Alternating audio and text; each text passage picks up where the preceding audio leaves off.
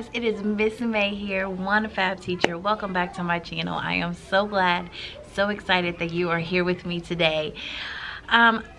I have received, well, first of all, I just want to say I hope all is well with all of you. If you are a returning subscriber, thank you so much for sticking with me. And if you are not a subscriber, I don't know what you're waiting for, but go ahead and click that subscribe button and go ahead and join the family with us. But today I want to talk to you guys. I've had a lot of people ask me, Miss May, how do you handle difficult parents? Now, I can say that every teacher has probably dealt with a difficult parent sometime throughout their career, and if they haven't, I'm pretty sure that it will probably happen. Now, I will say I'm very fortunate, I feel like, and very blessed, because I can count on one hand and have some fingers left when I think about difficult parents that I have had in my 14-year career this far.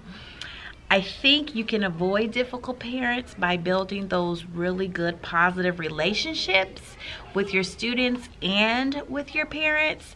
However, there are going to be times where I don't care how kind you are, how good you are with communication with parents.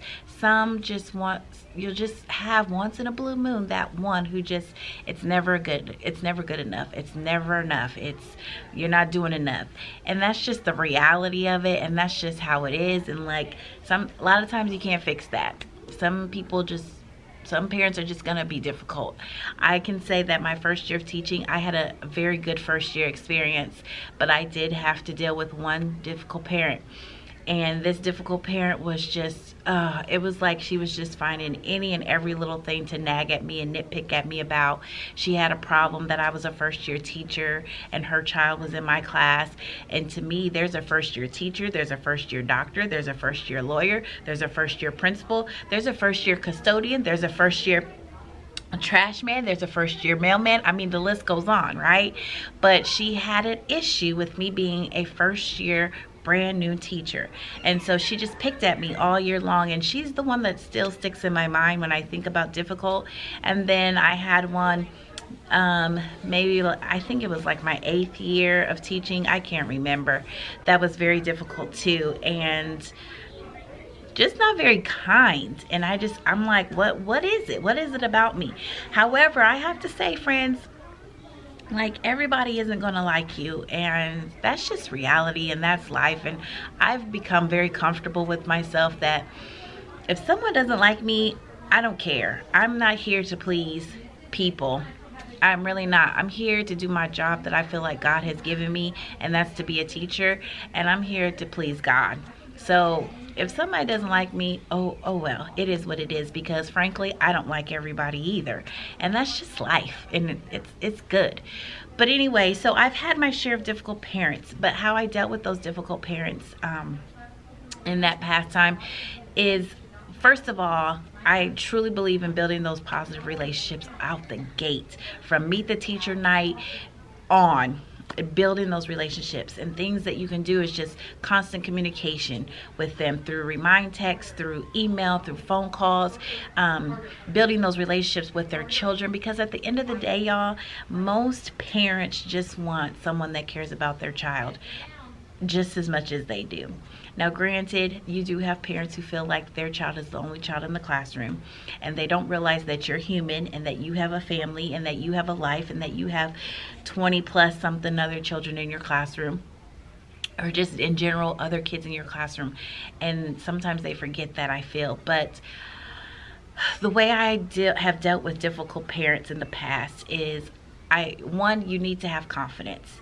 You definitely have to have confidence, because I don't care who it is, when somebody can sense that you're not confident with what you do, people will walk all over on that, and they will do their best to try to bring you down even more if you're not confident. So you have to be confident. Like, I feel like in my classroom, parents understand and know how I run my classroom. This is what it is. This is how we do it. This is what I'm expecting of your child. And I feel like you get a sense of respect that way. So definitely show confidence. Even if you're not, fake it till you make it, you know. ask God to give you that confidence, throughout the day, but definitely show confidence. Fake it till you make it. Confidence is key, because if they can sense that you're not confident, oh, get ready, baby.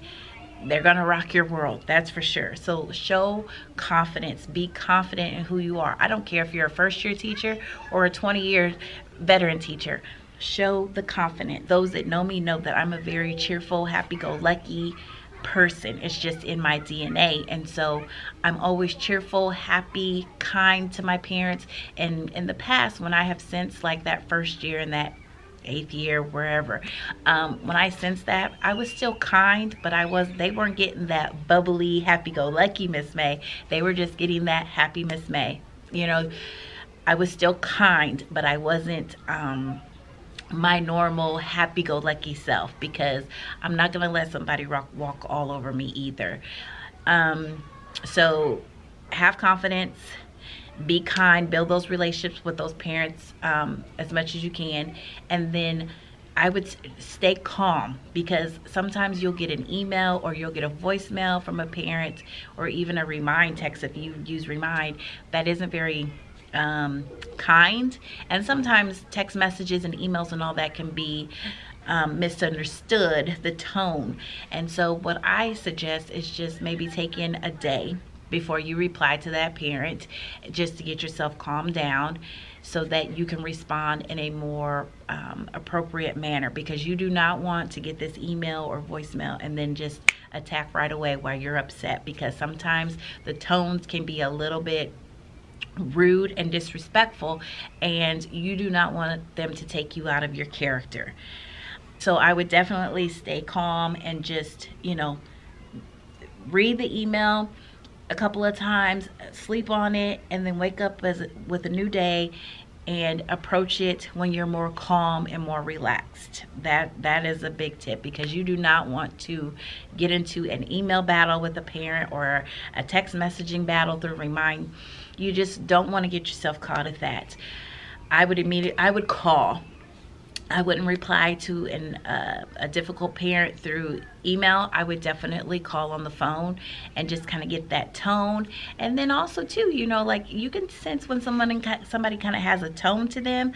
And I'm still, in the past, because like I said, I've had difficult parents in the past, in my very beginning years. But just when you're talking to them on the phone, they kind of need to hear your tone too, of that confidence. Like, look, this is what happened. This is the situation. This is what it is. And then, I always ask, well, how can we make this better?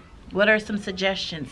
Ask them for their suggestions on, what they feel, and then go from there. Try to meet on a common ground. But I really believe that to have a very successful career without dealing with very many difficult parents, it's just build that relationship right out the gate. Now, like I said, you may not get every single parent. Some just want to be difficult just to be difficult, and that's just people in life in general.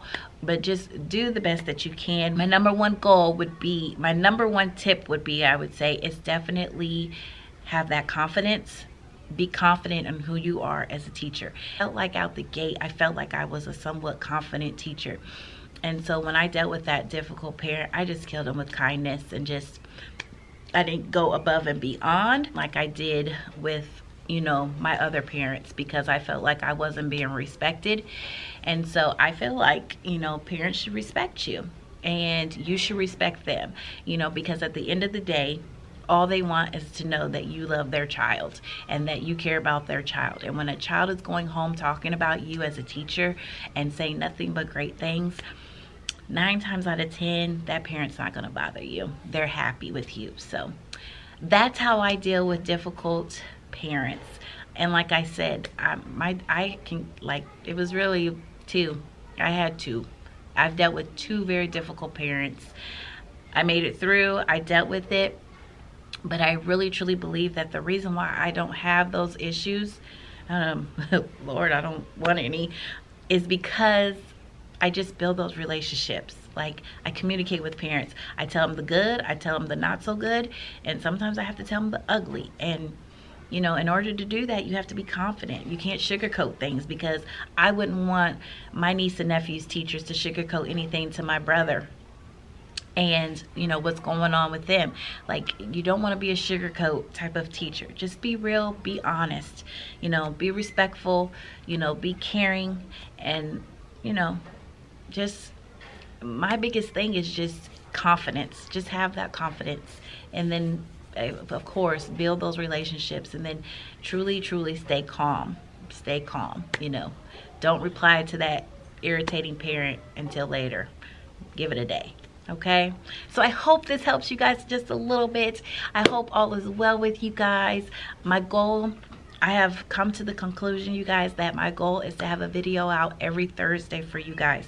So every Thursday, be on the lookout for a video from Miss May, One Fab Teacher. Again, if you are not subscribed to the channel, please subscribe, because honestly, you guys help me to help other people out there. When you subscribe to me, you watch my videos, you share it to the world. Share, subscribe, tell everybody about it. I've made up my mind, Thursdays will be my upload day. So see a video from Miss May every Thursday. That is going to be my upload day. So until next Thursday, loves, I hope you stay prayerful and thankful, and don't forget to always pray, because God will truly always make a way. I promise you he will. I love you so much. Hugs and blessings. Bye.